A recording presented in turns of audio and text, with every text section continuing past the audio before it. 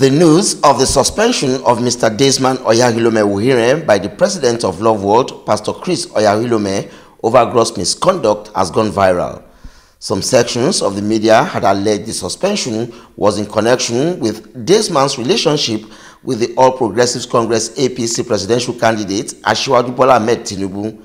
However, the purported reason for the suspension, which was announced during the Global Communion Service and Praise Night of the Church on 7th August 2022 and monitored live by Superscreen television, has been found to be untrue, as Pastor Chris did not make any such allusion during the broadcast. In Proverbs chapter 19, verse 18. And I have warnings for our young people.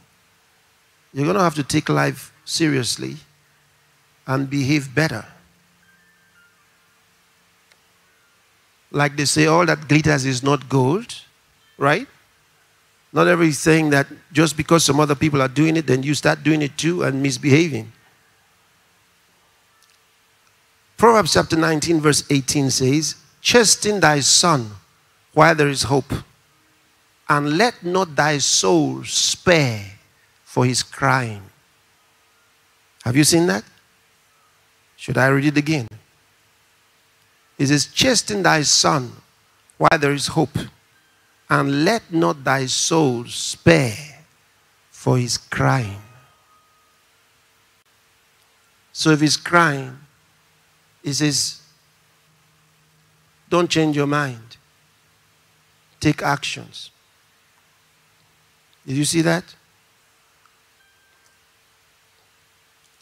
Why there is hope,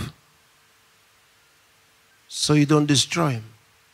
If you look at that very verse in the NIV, you'll be surprised what it says. Look at it in NIV. It says, "Discipline your children, for in that there is hope. Do not be a willing party to their death."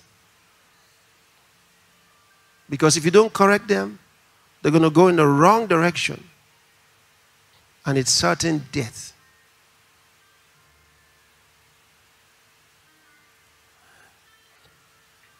Now, for the Love World Next and Love World Innovations, which are part of our youth organizations, the one who has been president of Love World Next and Love World Innovations, Daysman Oyakhilome Woghiren, is hereby removed from being president of Love World Next and Love World Innovations, and also suspended from all official roles for acts of gross misconduct. Gross misconduct. So he no longer handles any of that, and I'm putting him under spiritual rehabilitation. He has to go through a spiritual rehabilitation program from now with immediate effect. Such misconduct is unacceptable.